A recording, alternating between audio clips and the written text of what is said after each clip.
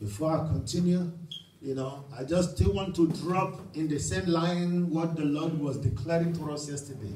Amen. That a man is as strong as his helper. Amen. A nation is as strong as her ally. So we are strong as God, our helper. Amen. Praise the Lord. Hallelujah. We are strong as our God. Hallelujah. Because our God is the strongest. Amen. Greater is he that is in us than he that is in the world. Amen. Amen. The Bible said in Matthew chapter 10 verse 24. Matthew 10:24. Praise the living Jesus. Amen. He said the disciple is not above his master, nor the servant above his Lord. Amen. The disciple is not above his master, nor the servant above his Lord. When we were declaring yesterday we are strong as God, we are not God. But because God is our helper, you are as strong as your helper. Praise the Lord. Hallelujah. The strength of God is our strength. Amen. Praise the Lord. Hallelujah. When God decides to release that strength, none can stop him. At all. And the Bible says here that the disciple is not above his master, nor his servant above his Lord. But, verse 25. Hallelujah. This is the good news. That was good news, but this is the good news. Praise the Lord. He said, it is enough for the disciple that he be as his master. Hallelujah. Did you see that? Yes. It is enough. Hallelujah. Amen. That the disciples be as his master. Now, who is the master? Who is the disciple? Jesus is the master. We are his disciples. And he's telling us, you are not above me. But it is enough that you be as me. Hallelujah. Is somebody hearing what I'm saying? Yes. He said, and the servant as his Lord. Amen? Amen? Amen? So the servant can be as his Lord. The disciples can be as his master. And the plan and the purpose of the Father is that we be as our master. Praise the Lord. Because our master is in us. Our master is with us. Our master is for us. So we are as our master. Hallelujah. Say, I am as my master. As my master. Say, I am as my master. Jesus Christ is my master. I am his disciple. Jesus Christ is my Lord, and I am his servant. I am as my master. I am as anointed as my master, because his anointing is available to me. Do you understand what I'm saying? Hello? I am as blessed as my master. See, we are stepping up. This is new level. The Lord is taking us. The Lord has taken us to a new level. Amen. So a new level requires new thinking. Are you following what I'm saying now? This is the thinking that we are not. See, this is the mystery why the Bible refers to us as kings. In every kingdom, subjects are subjects. Subjects are not kings. Do you understand? In kingdoms, you have citizens, then you have the kings. Praise the Lord. But in the kingdom of God, the subjects are kings. Did you get that? Did you get that? The subjects are what? Kings. The Bible says he has made us kings and priests. Why did Christ, the king, make us kings? Amen? The mystery of the kings is that the reason why we are kings, because we cannot be servants as sons. Why couldn't we be servants? Because the spirit of the king is in us. Hallelujah. Do you understand what I'm saying? The spirit of the king is in us. So we cannot be anything less than God. Hello? Amen. Are you hearing what I'm saying? Yes. The spirit of the king is in the sons and daughter of the king. So the spirit of the kings made them kings. than sons. Oh, yes. Amen. It is enough for the disciples that he be as his master. Look at Galatians 4. Galatians 4. Oh, Rabo is Gendimo Shikaba. The Lord is changing our thinking. Amen. 4:7. Galatians 4:7. Oh, Rabba Shide Kimati. See, I'm changing. I am changing. I am soaring higher. I'm going to a newer dimension. Now, let's go back to 4. Take it from 4.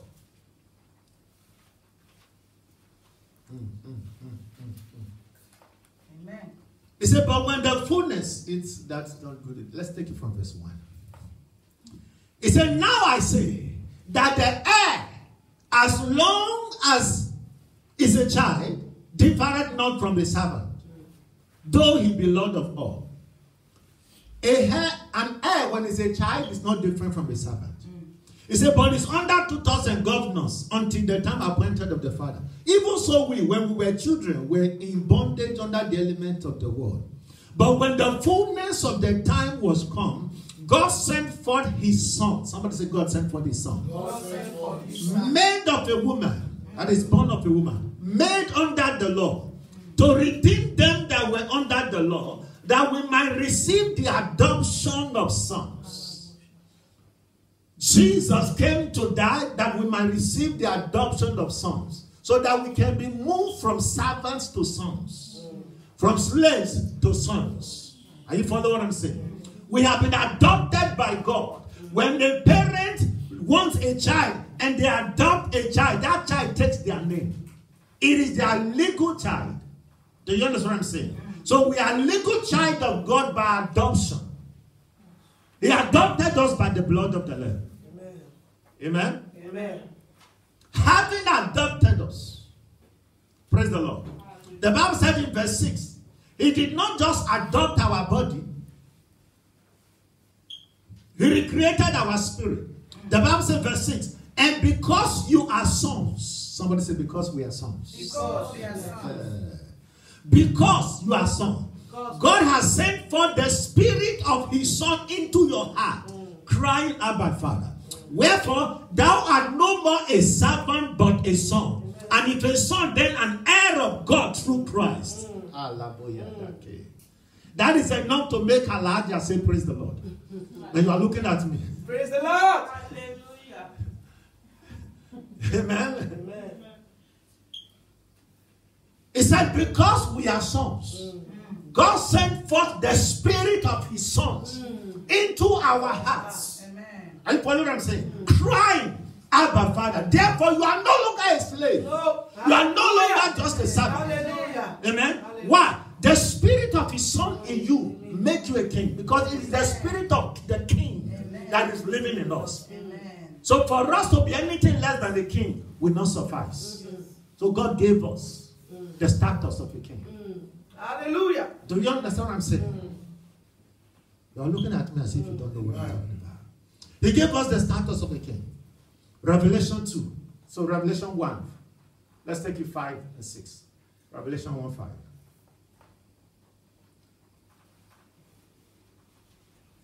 It said, from Jesus, who is the faithful witness and the first begotten of the dead, and the prince of the kings of the earth.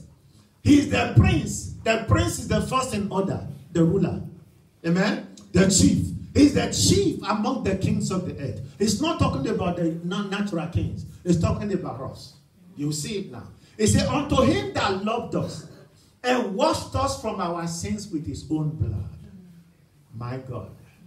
And has made us what? And has made us what? Let's read together. Kings. And has made us kings and priests unto God and his Father. To him be glory and dominion forever and ever. Hallelujah. The Bible says he has made us kings and priests. He washed us with his blood. He put his spirit in us. By virtue of his spirit in us, we have become kings. Praise the Lord. Amen. We are no longer slaves. And that is what Jesus is saying. It is enough that the servants be as his Lord, that the disciple be as their master.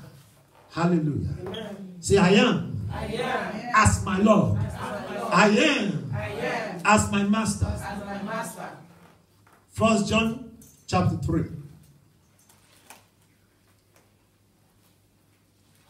1 John chapter 3. We take it from verse 1. 1 John chapter 3, verse 1. What manner of love the Father has bestowed upon us, that we should be called the sons of God. Therefore, the world knoweth us not. They don't understand who we are. He said, because it knew him not. Because they don't know God, so they don't know who we are. And that is why we need to manifest for them to know. Our lifestyle is supposed to be different from them so that they will know. Are you following what I'm saying? Verse 2. It said, beloved, now are we the sons of God. And it does not yet appear what we shall be. But we know that when he shall appear, we shall be like him. For we shall see him as he is. Verse 3. And every man that hath this hope in him purify himself, even as he is pure. Verse 4. Praise the Lord. Whosoever commits sin, transgress also the law. For the sin is the transgression of the law. Verse 5. Let's continue. And you know that he was manifested to take away our sins. And in him is no sin. Continue. Let's just jump. Let's jump to verse number 8. He that commits sin is of the devil, for the devil sinned from the beginning. For this purpose the Son of God was manifested, that he will destroy the works of the devil. Whatsoever is born of God does not commit sin, for his seed remaineth in him, and he cannot sin because he is born of God. The seed of God remaineth in him. The seed of God is in us. The seed of greatness is in us. The seed of the supernatural is in us. The seed of power is in us. The seed of favor is in us. The seed of peace is in us. The seed of wisdom is in us. The seed of God is in us. It is the seed of the Father that is in the child. Do you understand what I'm saying? It is the seed of the Father that pregnated the woman, that gave birth to the child. It said the seed of God is in you. The divinity is in you. Praise the Lord. Are you following what I'm saying? Say, I cannot fail. I will not fail. For the seed of God remaineth in me. The nature of God remains in me. The blood of Christ flows in me. Amen? We need to understand where we are coming from. We need to understand whose we are and who we are. Say, it is enough. It is sufficient that I be as my master. I am as strong as my master. I am strong in the Lord and in the power of his mind. Oh, hallelujah. Ephesians 6:10. Ephesians 6:10. Are you receiving that? Yes. It said, finally, my brethren, be strong in the Lord and in the power of his might. Hallelujah. Be strong, not in yourself, but in the Lord. Say, I am strong in the Lord. Say, I am strong in the Lord and in the power of his might. The power of his might. Hallelujah. So you are unmovable. You are unshakable. Do you understand? Yes. Fear has no place to hide in you. Sickness Sickness has no place to hide in you. Disease has no place to hide in you. Amen? Amen. Now let's continue. In Mark chapter 3, where we read yesterday, we're talking about being an instrument of harvest. And yesterday I kept saying instrument of righteousness. Yes, an instrument of harvest is an instrument of righteousness. We will see the connection here now. Praise the Lord. That the instrument of harvest is an instrument of righteousness. Praise the Lord. Righteousness is what we do as instruments that bring glory to God. As God's instrument, when we are living for God, amen, the aftermath effect is righteousness. Because we are instrument of harvest. We do it by being an instrument of good works. Hallelujah. Hallelujah. Productive instruments. Mark chapter 3, verse 13. Mark 3:13. Hallelujah.